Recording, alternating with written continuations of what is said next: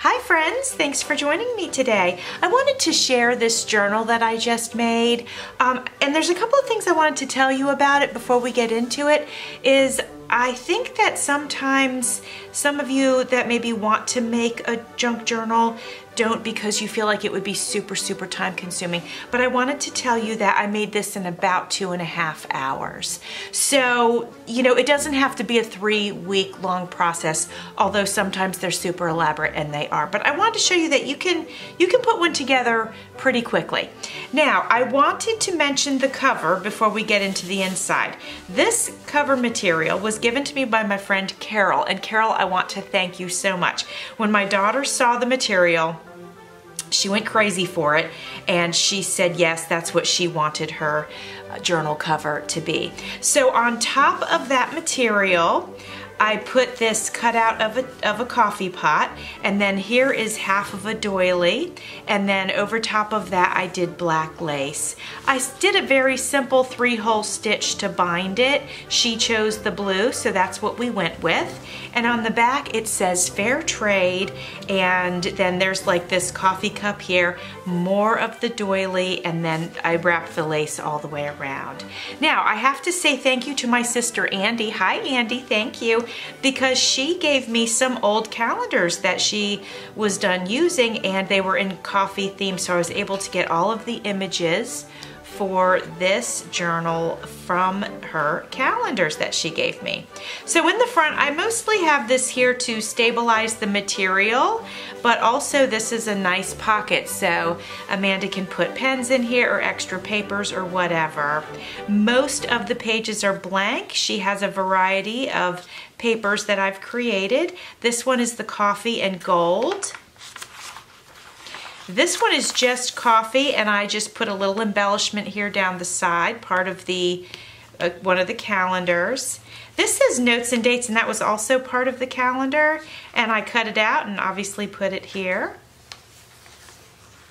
This is a piece that I had done my eco dye on, and I don't know if it's going to show up on camera. It is slightly, but this was one of the big huge leaves that I used, and you can see the center of it there.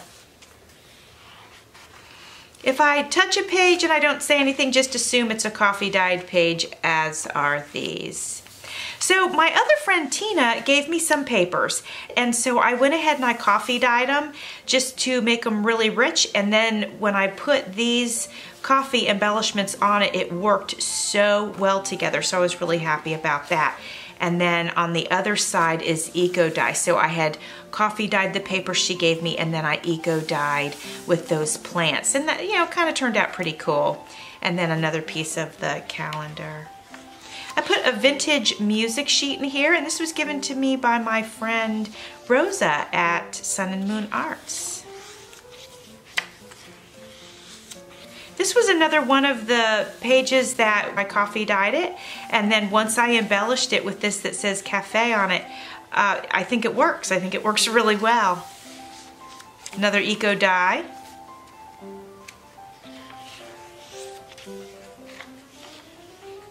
I put a few vintage envelopes in here, and I just embellished them a little bit.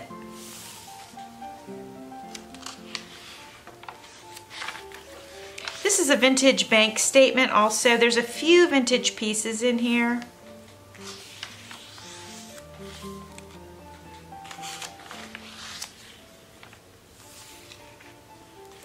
This was another piece that my friend Tina gave me, and it was a little bit, it came brown already, so it was a little bit dark for the way that I typically work. So I did the eco dyeing on it on this side, and then I put the calendar pieces on here, and you know, it turned out great. Here's another vintage envelope.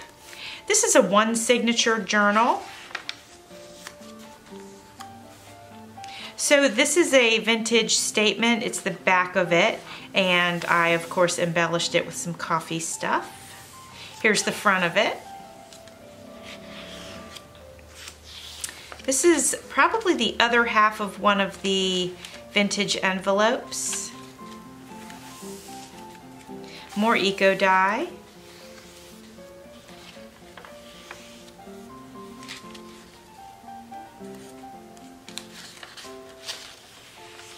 This says donuts. This is the center of our one signature, and I did give her a few charms on here. So here's a bead, and then I picked this shaped charm because it kind of reminded me of a coffee bean, and then I used this nice kind of bronze colored glass bead, and I thought they looked cute on here. Just something to dress it up a little bit. I used a napkin, and I'll show you the pieces as we come by them, but this is a piece of the napkin that I had cut off and then just adhered to the paper.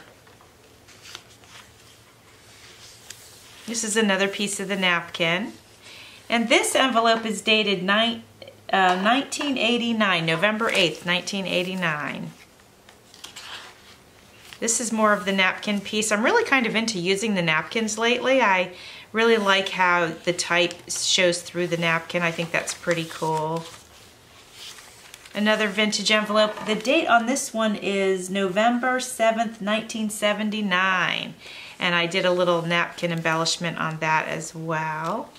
So this is one of the brown pieces again, and I just added, this is from the calendars that I took apart, and then this is a napkin. Well, a piece of a napkin.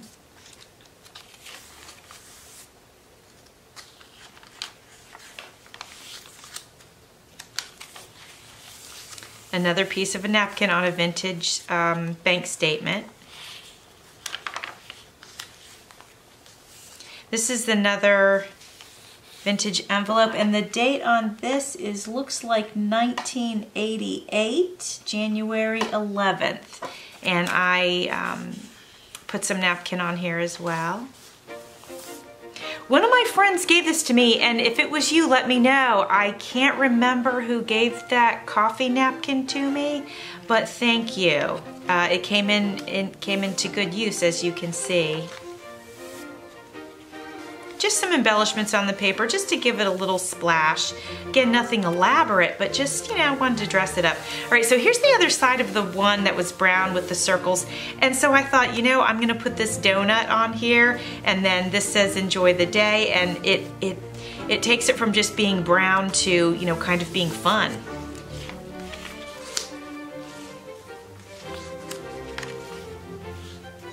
This is another one of the eco dies. I don't know if they're showing up, but they look pretty cool.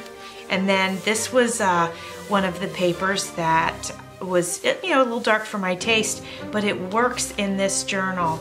And so I cut out a big thing that says coffee. Another eco die paper.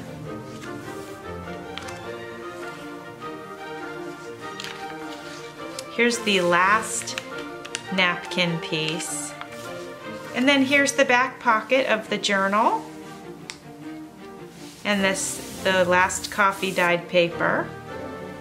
And there we go. So that's our journal. Like I said, it only took me a few, you know, 2.5 hours, maybe 3. And I thought it, you know, I think it turned out cute. And so if you want to do a junk journal, you can always do a simple one to start with if you want to just kind of get your feet wet. Thanks for watching. See you soon.